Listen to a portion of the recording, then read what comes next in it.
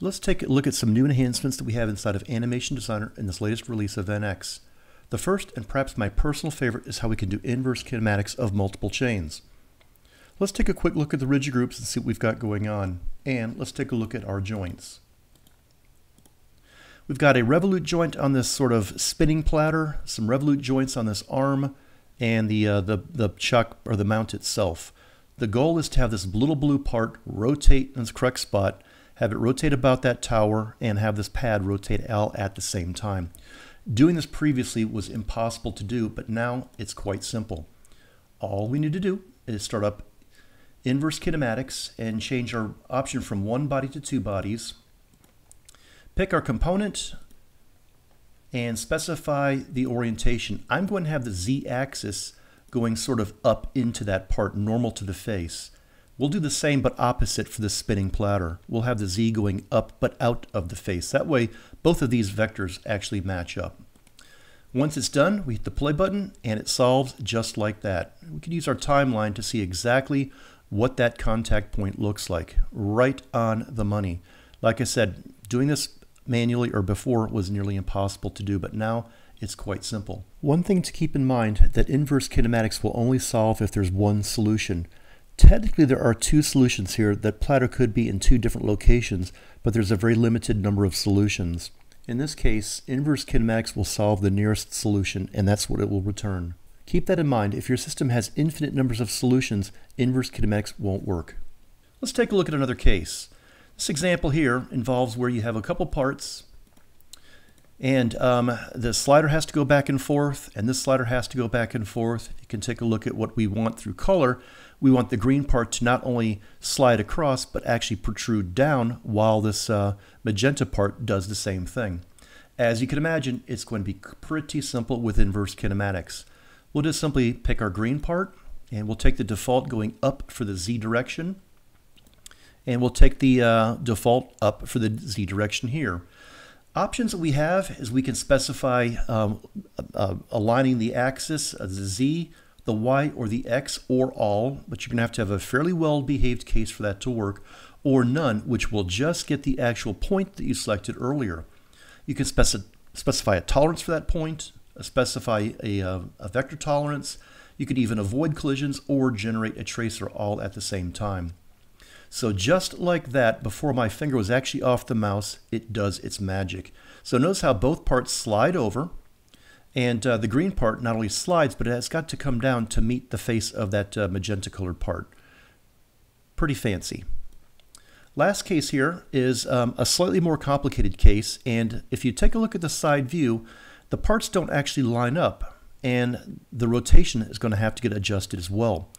One of my favorite things to do when evaluating a case to see if inverse kinematics will even solve is go to the joint jogger command and dance through some of the ranges of motion.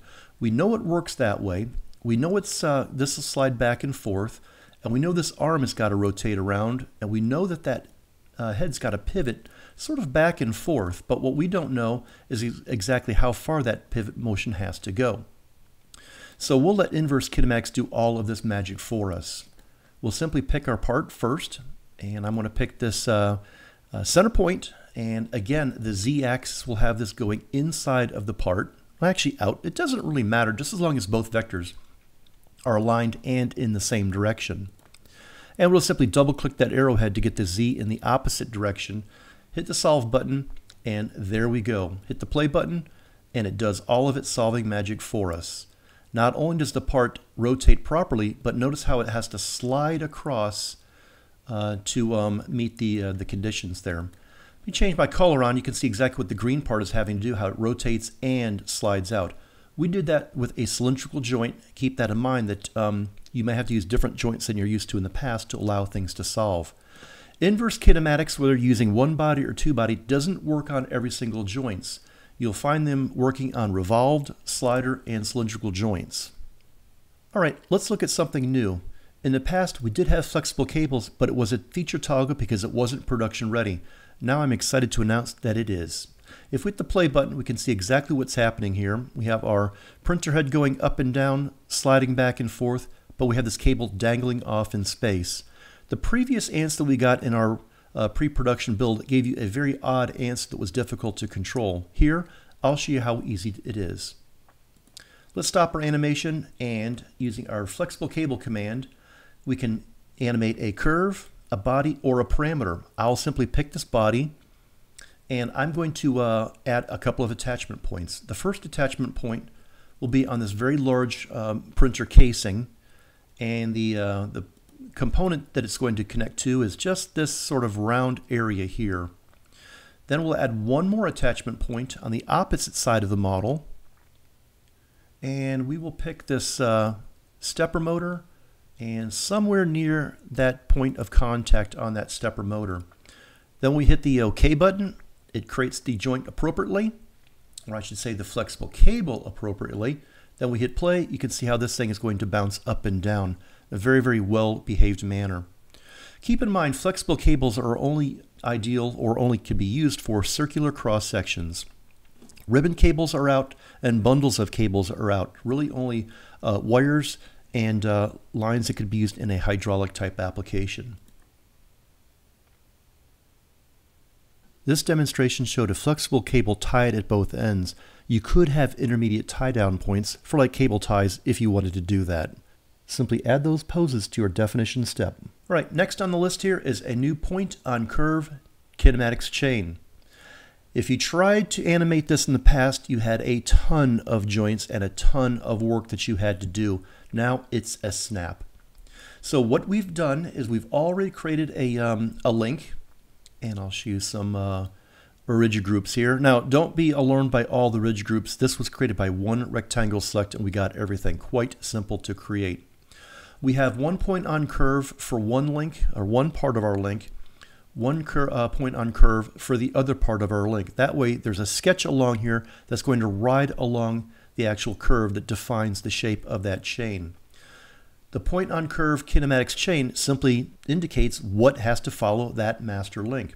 Then you apply a speed motor to it, and just like that, you can play this inverse kinematic, or this chain. Pretty interesting. Imagine what your machines will look like when you show your customers how real things really are. Nice enhancement in Animation Designer. All right, last on the list are a few nice capabilities. Taking a look at this machine, let's go ahead and hit the play button, and you can see exactly what's happening.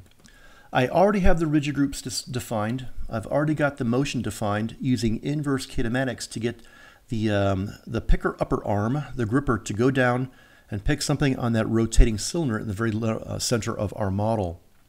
A couple things we've added to make things a little bit easier on your eyes and a little bit easier to work with is the ability to show and hide rigid groups. Maybe you're defining something in a very complex machine, and you want to start hiding things so you can better focus in on exactly what you need to work on. That's what this show and hide capability will allow you to do. And the other one of my favorites with this particular model here, is a new time scale. Let's go ahead and start our model.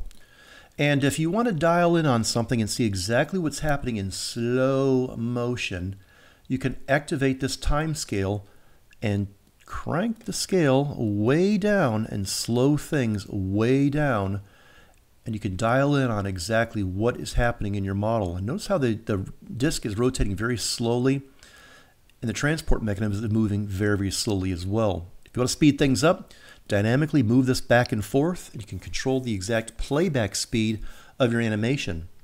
So if you want to see it real fast to get to the end point real quick, you can do that. If you want to slow it down to focus in on an error or an area that might be a potential area to add some more design work to, you could do just that with this time scale operation.